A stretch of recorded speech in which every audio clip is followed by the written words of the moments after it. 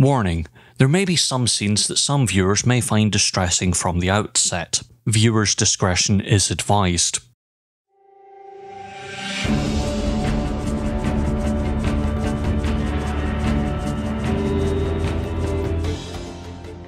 Sex, drugs, and maybe not rock and roll, maybe just big band.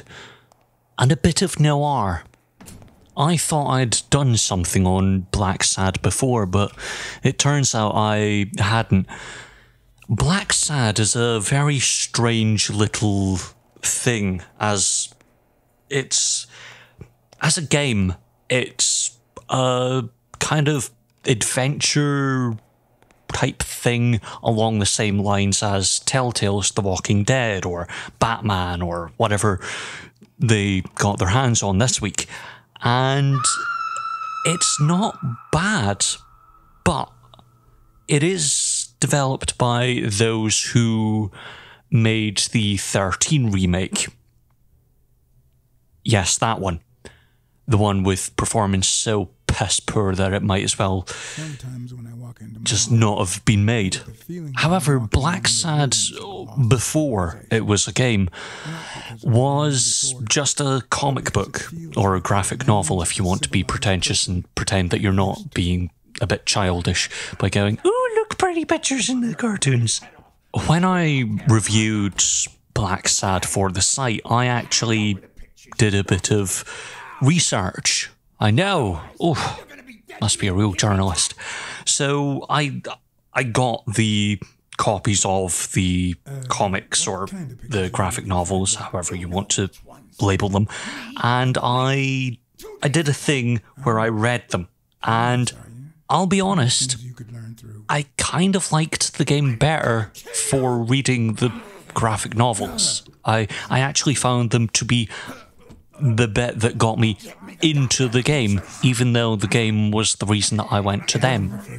And it's a weird little thing, because while the game isn't the best, it isn't the best adaptation of any novelization or graphic novelization, whatever the term would be, but it works. It kind of works because it's just a bit rough. It doesn't have all the polish that something else would, but it does have a bit of charm to it. It does have something about the graphic novels about it.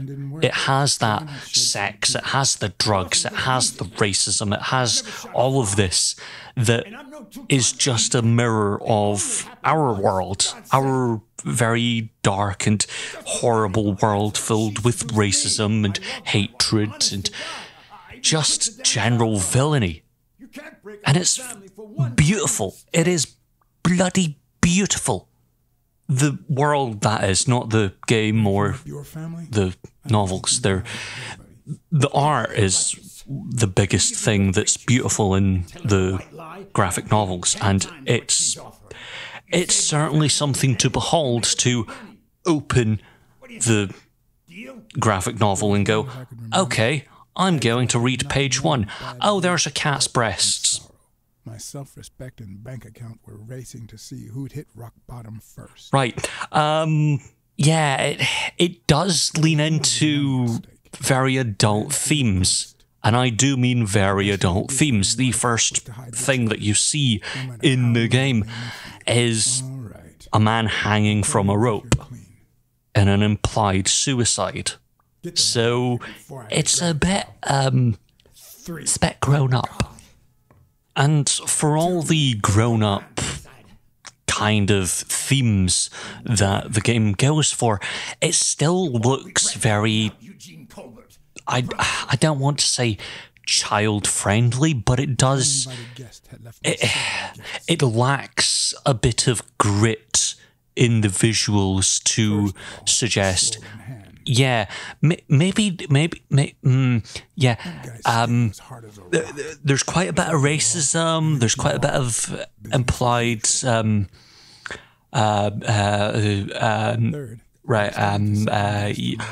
Yeah. Don't. If your child might not be the target audience. There's nothing that says, hey, yeah, kids not welcome, because I don't think many people know of the visual novel series Blacksad.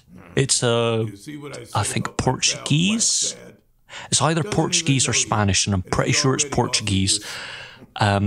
Novel series that ran from the early aughts to the mid 2010s, I believe. There's not many of them. You can breeze through them in about an afternoon if you really like them, but it's quite a nice little bundle of kind of visual novel, adult-themed Zootopia / Zootropolis, depending on where you are. And it's a very nice thing, but unless you know that Blacksad, the graphic novels, are a bit adult, and you know that the game is going to be that, That's why we need to find him soon, I can see why some might go, oh, I'll get that for my kid. Oh, right. So the very first scene, there's a rhino talking about infidelity. A minute later, you have a gorilla and a woman coming in going, hey, yeah, a man... It appears that a man committed suicide and a bloke went missing, so I want to hire you to find the bloke. And I don't really care about the whole dead dad bit, just, you know, get the bloke, because he owes me quite a bit of money, and I can deal with things with that money. And that, I think... The adult themes are what really pull me through quite a bit of it, because, yes, the performance is absolutely dire. It is bollocks. Jesus Christ. I've seen slideshows with higher frame rates than this bloody game at times. It does have a bit of a roughness about it in that sense, as well as the general kind of... I don't know. It has something about it that's very... You can see that it's not a one-for-one of the comics, but, well, the graphic novels or whatever you want to call them.